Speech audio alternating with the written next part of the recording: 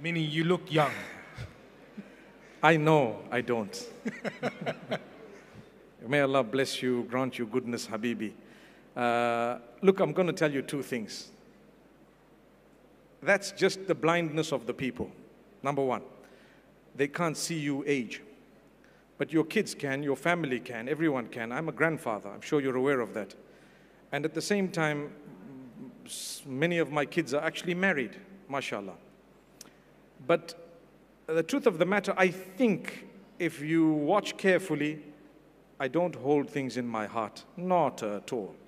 I don't even mind. You could have said what, done. If I've disappeared or I've blocked someone, it's not because I'm angry or upset or something. We are human. We would probably to a certain level, but that level with me is not. It's not a matter of concern. Leave it. Let it be. Live your life. Thank Allah for everything and keep going. Keep going. And I think maybe that might have contributed towards making you look a little bit less than what your age actually is. You know, how old do you think I am? They will guess correctly. Oh, they've just Googled it quickly. Okay, let's not say anything. Wikipedia lies, by the way. Wikipedia lies. That's a fact. Sorry. That's a fact. So don't believe everything you read online. Yes, Habibi. Alhamdulillah, Jazakallah khair, Sheikh. I think it's been a very nice, comfortable chat we've had with you. It's really opened my eyes a lot as well, mashallah. Now you can see my correct age, right? Well, I'll leave it to everyone to decide, inshallah. But you know what? You can tell us.